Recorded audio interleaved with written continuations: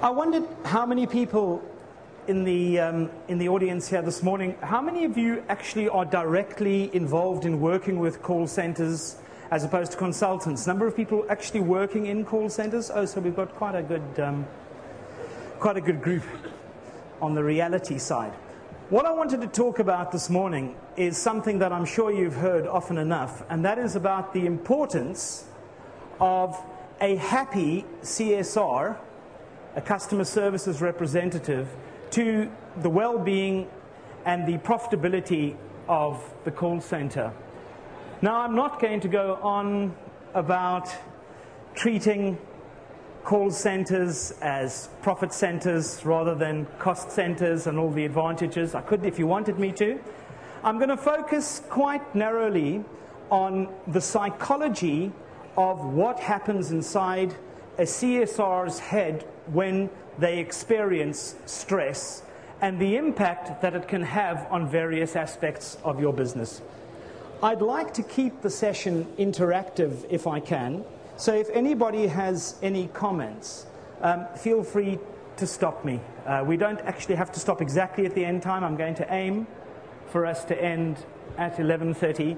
But if you have questions, if you want to argue with me, I don't claim to know the answers to all of this. What I'm going to put forward is some ideas for those of you who are in management about how you can improve the effectiveness of call center operations by understanding something about the psychology of call center representatives. So, where do I come from in this whole thing? You wouldn't have guessed, but I'm South African. I used to be a musician once, one hit, don't ask. I worked as a professional musician, followed by Accenture as a consultant. I did a technology startup in the 90s, as everybody else was doing in those days. And today I work mainly helping companies improve performance in various areas. So it might be sales, it might be workforce, and we look at the factors that improve those, and we actually use hard statistics to try and work out which factors are having the greatest impact on performance. Now, that's quite an important point. What I'm saying is that although we've all worked in an industry for a long time, we develop a kind of a gut feel about what is and what isn't important.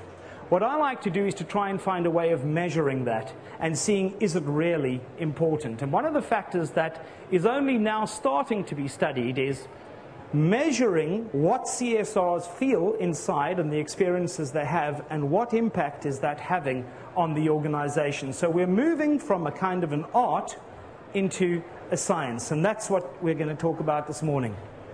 So, yesterday, organizations and businesses. I reckon there are a couple of people in here who are at least a couple of years younger than me, but who will remember having worked in business many years ago. It used to be that emotions were something that you did not talk about at work, especially in England, but even in South Africa and everywhere else. Emotions were something that got discussed when it went wrong. This employee was angry, this person had a problem, this manager is not doing that. Emotions were not part of the job scene. And so we ignored anything to do with those. We damped down the emotions of people. Where have we come to in 2008? Today, our marketing tells us that we, Company X, differentiate on the quality of our people. Not only do we differentiate on the quality of our people, but if we run a customer services business, we differentiate on the emotional quality of our people. We will manage your emotions better than them. Coke manages your emotions better than Pepsi. Pepsi manages your emotions better than Coke. So from a world where emotion was not part of business, it was the opposite of being rational, emotions are now a core part of business today. So we are paying our frontline people, and I suspect some of the people behind the scenes, to love the customer. We are paying them to show the customer not only how much we love them, but to behave in such a way that the customer feels it. To manage the angry emotion of the customer whose balance is not right. To meet the needs of the customers and to satisfy them. So would most people agree that have been in business for at least 10 or 20 years, am I the only one, or have other people felt the shift towards bringing emotion into the workplace, something we just didn't have 20 years ago? Yeah? Okay. So, what impact does this have on our employees? We know that there's a concept in psychology called emotional contagion. So it's like contagious, a disease, a virus. Emotional contagion means that people tend to pick up emotions that they experience from other people. By the way, if anybody wants a copy of the presentation, it'll either be made available from here or you can get one from me. Emotional contagion is where you pick up someone else's emotions. So here you have a loud South African in front of you going on about emotions and quite enthusiastic, clearly passionate about what he does. And slowly as the session goes on, you're either going to leave or you're going to say, oh, this is quite exciting and quite interesting. We could use some of this in the work. So it is with your CSRs when they're on the phone. The more enthusiastic, the happier they sound. So the caller will start contagiously picking up the same kind of emotions, and that's why we encourage our people to show positive emotions, because we believe in emotional contagion. But negative emotions are equally catchy, and they have the opposite effect on the customer. So how do we keep this positive emotion thing running all the way through? The first thing we do is we create something called display rules for our frontline people. Does anybody actually call them display rules, or we just call them standards of behavior in the organization? Is there a particular term? Okay. Display rules are the either formally written down rules or the informal, unconscious rules that we give to people and saying, this is how you need to behave if you are a member of XYZ Bank. You need to be courteous, you need to be warm, you need to be enthusiastic, you need to be positive. That is how we measure success in your interactions with the customers, in addition to talk time, wrap time, and all the other KPIs that you better be managing underneath while this is happening. So you've got this level of emotional work, and you've got what I call the display rules. It's getting specific about how to love and satisfy the callers. So not only are we bringing emotion into business nowadays, we are saying we'll pay you to love. Now, there are a couple of professions where people are paid to simulate love. I'm not sure that call centers is in the same kind of bracket, or any frontline work is. Certainly mine is. I love my audiences. So, what do you do? You've got a set of display rules. What do you do when you have to be cheerful to a customer, but you are not feeling cheerful yourself that day? There have got to be a few people in the room who've experienced that at some point. Anyone who's in sales, anyone who's in management. If you're managing a team and you're feeling really, really bad, and somebody walks in with a problem, or they haven't done a job, and you're trying, it's tough. What is the effect of that on you? So, okay, we've managed to move it away from CSRs to all of us have this problem, because we all have to have display rules in our work. Have you ever seen a cheerful undertaker and how long his business lasts? Not very long. You see, in order to keep the business going, there are a set of rules that you have to go with. So, in order to understand the impact of behaving something that you're not feeling, we look at the difference of something called felt emotions and displayed emotions. Felt emotion is what you are actually feeling inside at any moment in time. The displayed emotion is what everybody is looking at when they see you. And the first rule, it took me a while to learn this in life generally, is that the emotion that you see is not necessarily the emotion that is going on inside the person. I wish I'd understood that at my first performance review. I had this really cheerful face, and I thought, oh, I've done so well, and then they sliced me into little pieces. So the first point to get is there is displayed emotion and there's felt emotion. When you're not feeling cheerful and somebody calls in with a problem, you have two choices. You can either do something called surface acting, or you can do something called deep acting. Surface acting is about modifying your behaviors to suit the display rules without trying to do anything about the inner feelings, about the felt emotion. So surface acting is acting. You're on stage, like me. Deep acting is to say, I'm going to try and feel what it really is that I'm supposed to be feeling for the display behaviors. So the one is about changing how you feel so that you're being genuine when you talk to the customer. And the other one is just changing your behaviors on the phone and trying to sound like you feel like you're supposed to please your supervisor, primarily, and to get the right kind of appraisals. It's interesting, by the way, a good study in 1998 shows that customers can detect surface acting, just as a matter of interest. Customers can detect surface acting 75% of the time, and they don't like it. So if service quality is something that's an important metric in your organization, you need to start thinking about whether service acting actually does the job or whether it's doing it. So those are the two concepts, surface acting, deep acting.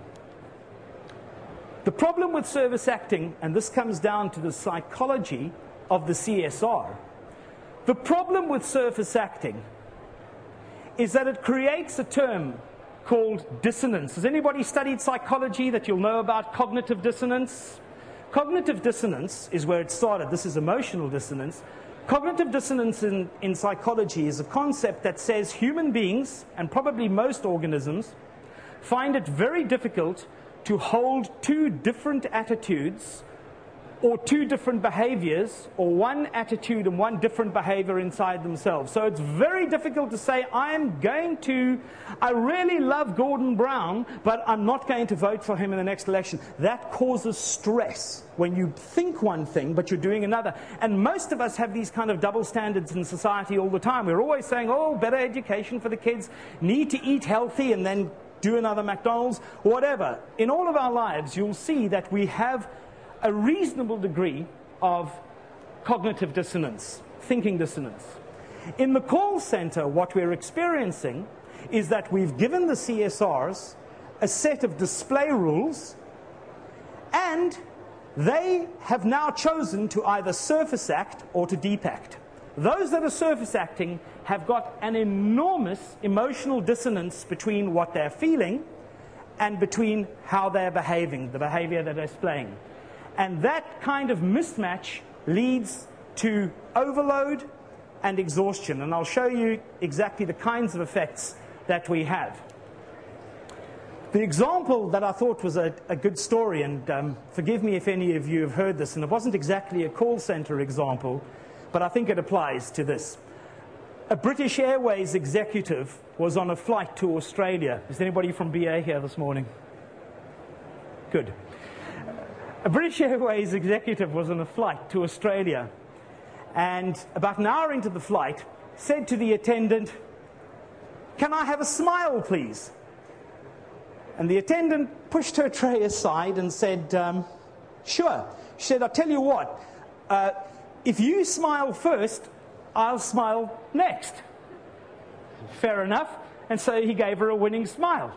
And she said, "Great, now freeze and hold that for the next 15 hours. You see, and this is the impact of saying to somebody, you need to hold a display behavior for any time. It really gets emotionally exhausting. And then we start asking questions like, why is the turnover so high amongst CSRs? Why do we experience resistance? Why are some people always off for 30% of the time?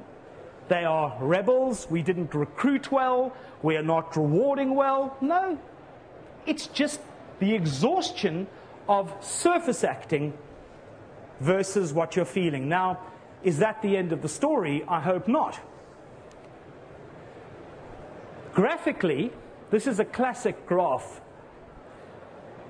The graph says that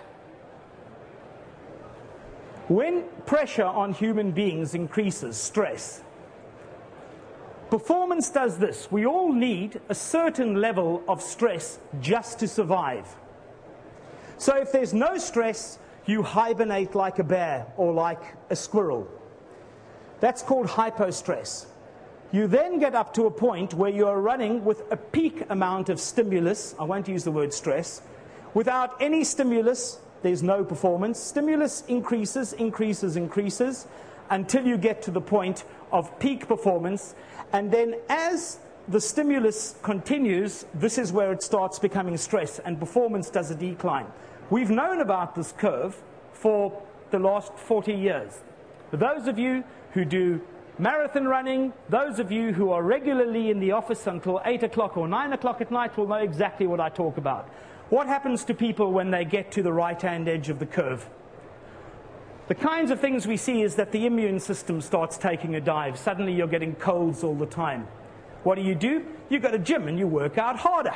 Because I'm working all of these long hours. No, that's more stress to an already overstressed body. So what you're doing is you're stressing out people. So now you start having days off because the stress is too high. You start having more absence. You start having emotional exhaustion. All of these are starting to cost in the workplace. And my point is that not only are you having to deal with the stress of the customer calling in and doing the display behavior, you're also having to deal with the stress of you putting on an act of surface acting when you're with people. So you are under double act for doing that. Now, I'm not absolutely convinced that anyone has the answer to this yet. I think it's tough. I think voice recognition, I think web interaction are going to help in some way because it's easier, I suppose, to be surface acting. It doesn't matter as much when you're actually working on voice. But I believe that there are some techniques, and that's what we're going to look at now, for helping CSRs to deep act, to actually change their feelings to match the behavior so that they're not acting so that you don't have the dissonance. So that's the summary of the effect. Surface acting, you get the dissonance. That leads to the stress, leads to the burnout, high CSR turnover, poor performance, along with drug use, sleep disturbance, and alcohol. Just looking at that, I didn't realize how much stress I must be under in my life. Okay, so I did a little table here of just looking at the different columns and seeing what the impacts on your people are. In terms of energy, surface acting consumes energy. Deep acting conserves energy. People actually feel great, I'm doing it. Good example is a doctor or a judge. You see, when they have to announce something, good news, bad news, whatever it is, because they are feeling congruent and they're feeling really satisfied with what they're doing, they actually get a sense of job satisfaction. Even if it was a tough operation, even if it was tough news, there's a sense of job satisfaction in that work. Their display behavior is congruent with their felt emotion. So they are energized by it rather than de-energized by it. What is the effect of these two on CSRs? Exhaustion, burnout, resistance. You start getting people switching into off a lot or not switching into on. Lots of absence. Whereas deep acting tends to motivate because of the success that you have. If you're deep acting and the customer is happy, that's a personal win for you. Whereas when you're surface acting, is that really a win? Not convinced. And high engagement. How sustainable is surface acting? Very unsustainable. You're likely to break roll at some point when you're stressed and scream at the customer. You can fake it, but imagine what fakers could achieve. So that's something that people say to me, is that I have in my call center people that fake it all the time. They sound great, they're schmoozing. You want to see what they do when they put the phone down, what they say about the caller, but they're faking. And I say, well, that's great. That person has got a particular ability and a lot of energy. Can you imagine how effective they would be if they were channeling that energy into some kind of deep acting and how much more you could be getting out of them. Effect on resilience, and we'll talk about that now, very low. It really lowers resilience, surface acting. Deep acting makes it high. Service quality, as we discussed, tends to be poor because callers can detect it. Whereas deep acting, you tend to have much higher customer satisfaction because there's no acting. The person is sincere and they are convincing. Finally, effects on job performance, we spoke about low and high. So, how I want to close off here is just to look at a few areas about how we can improve resilience by encouraging deep acting in call centers and indeed in any frontline work. The first point here is to say you need to explicitly define meaningful display behaviors in your call center. If they're not explicitly defined, you're not going to get what you want out of your representatives. It's no good saying something as loose as be cheerful, be enthusiastic. People need to know how to behave. The most common mistake I have is assuming that all industries and sectors and callers expect the same kinds of display behaviors. Cheerfulness is not a good thing when you are phoning a very upmarket bank, for example.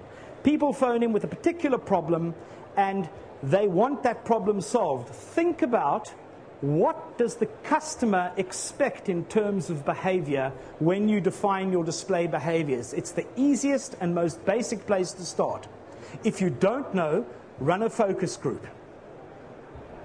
Customers, what kind of behaviors would you like from those? You can do it more scientifically. You can actually measure the behaviors of CSRs and then ask customers afterwards whether they were happy or not and see whether statistically it divides into groups. You'll soon be able to tell. But a much easier way, just ask customers what behaviors they want and start defining those.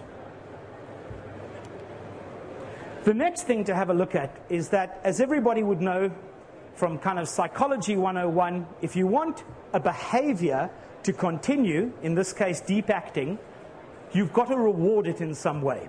Human beings and any organisms, again, we need to be rewarded. If we're punished, we tend not to show the behavior.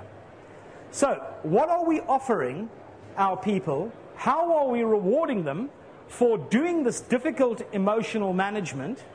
What kind of rewards are on offer? Are we offering financial reward? A little break after a tough call? A career development path of some kind? How are we saying thank you for managing that customer's emotion and indeed for managing your own so that they'll want to do it again and again?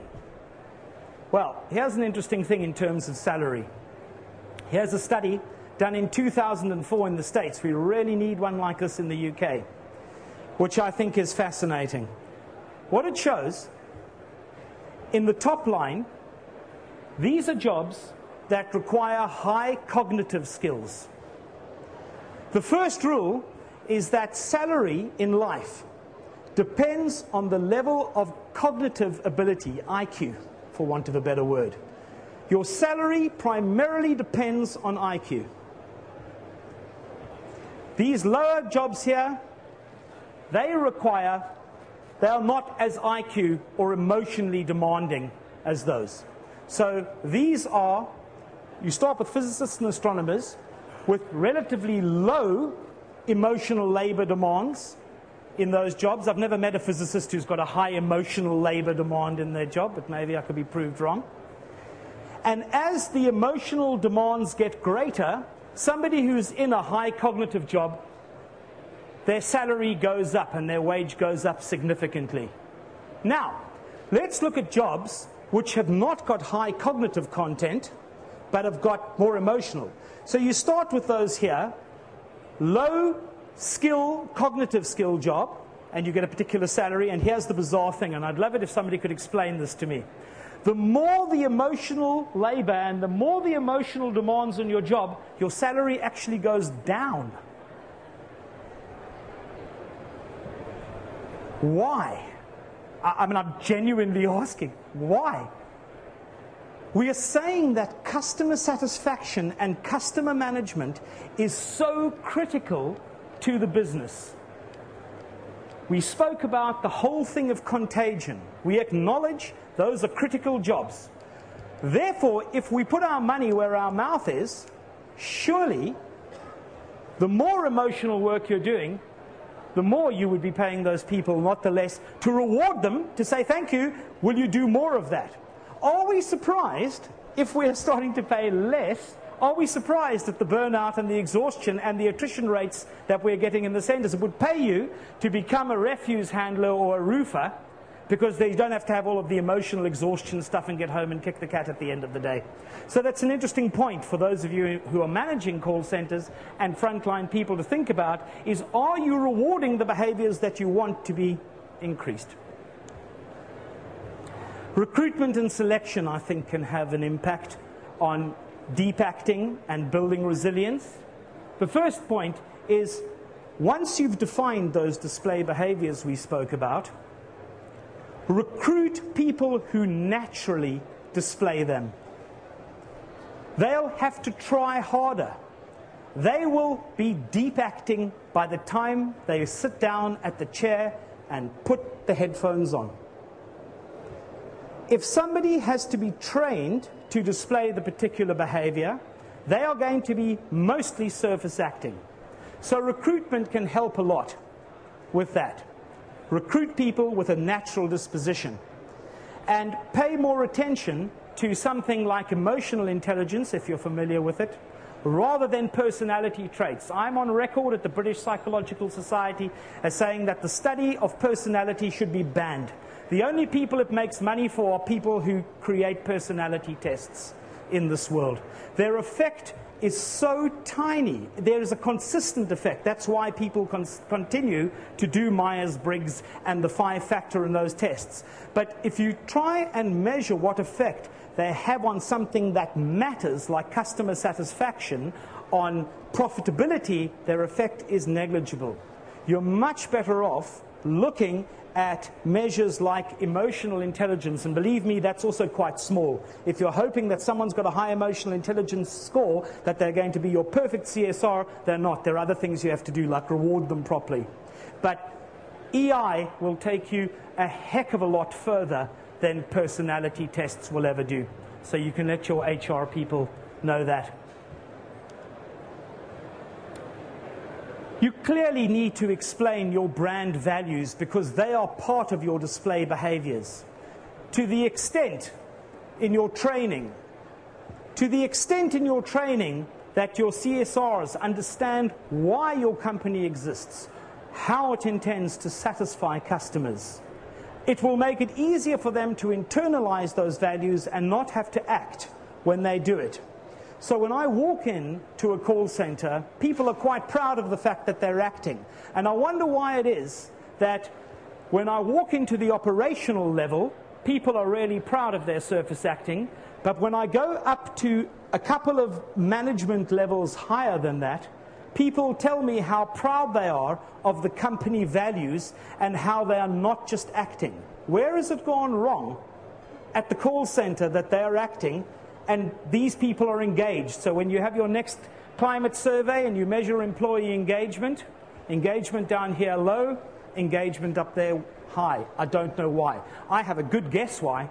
I suspect that the person up here is being rewarded well for displaying a particular kind of behavior. And when you're being rewarded, you internalize the values of the company, so you're not acting anymore. When a judge looks somber when she or he is sentencing someone to death, which they probably don't do much anymore, they mean it. And they learn to act that way because they are rewarded for it. Solicitors, doctors, they are really good and engaged. They are not acting because they are rewarded for it. But at the CSR level, there's acting. Only when you get to more senior levels in the call center of the management and around the rest of the organization do you get the deep acting, and we need to work out why. So training, try and get the brand values internalized. Emotional intelligence training, I can't go into it, it's a session all on its own, but for those of you who've been through it, it's about self-awareness, self-management of your emotions, motivation in the face of adversity, empathizing with how others feel, social skills, managing the emotions of others, and learning to deep act like a good actor do. It's method acting. There's training out there available for it to help your people become deep actors. If anybody wants to know more about that, do contact me and I'll put you onto it. It's not an area I do. I'm the analyst. But there are people who offer this deep acting which reduces the churn and the satisfaction of CSRs. Coming up the straight, roster, critical. We know that for stress, we know that you need 2 consecutive days off in order to perform without going down this curve. If your rosters are not offering 2 days consecutively, slowly, people slip down the curve. And the same with rest. After a particular call, a rough call, one of the most effective rewards you can offer to a CSR is to say, take half an hour. Don't worry about efficiency or uptime. Reward the person for managing what was a very difficult call. It comes back to reward. Finally, what can you do as a manager to help encourage deep acting within your people? One of the first things to do is the use of humor. Try and be light in certain situations with people. Don't make everything rough. Try to deliver KPIs, the positive ones first. A story I heard the other day, you can tell me whether it's common, somebody said that they got 95% customer service quality ratings for their calls for the past month. Now, I think that that's a good, is that a good score? I don't know, in the real world. I thought it was pretty good. What did the manager say, or the team leader in this case, say to the person? What happened to the 5% that you didn't get? And you kind of think, wow, that's a reward. That's going to inspire me to move from 95 to 97. Common sense management. Train the first-line managers to be first-line managers. Train team leaders in the basics of motivation. Deliver the positive news first. It's the kind of stuff that we would have learned very early on in our careers. We expect people to come out of teams and to know the sort of thing because they were a great representative and a great operator. Being a great operator doesn't mean that you know how to manage them. Teach them the basics about reward positive behaviors. Appraise on positives first. Set an example. Managers should be setting an example by deep behavior and not acting out. And I see all too often in call centers that it's the team leaders who behave disgustingly. They're screaming and shouting at the very people that they should be calm, and encouraging to be calm and empathetic to the callers. So set the example. So in summary, resilience, a very important and emerging field understanding the impact of stress on the CSR. So far we can explain the impact on absence, on high churn, and how to reduce it. As we understand today, there's still a lot to learn about deep acting and surface acting, but we've looked at a couple of principles which have worked and are known to help. So if anybody has any questions or comments, I'd be delighted to take them. Thank you very much.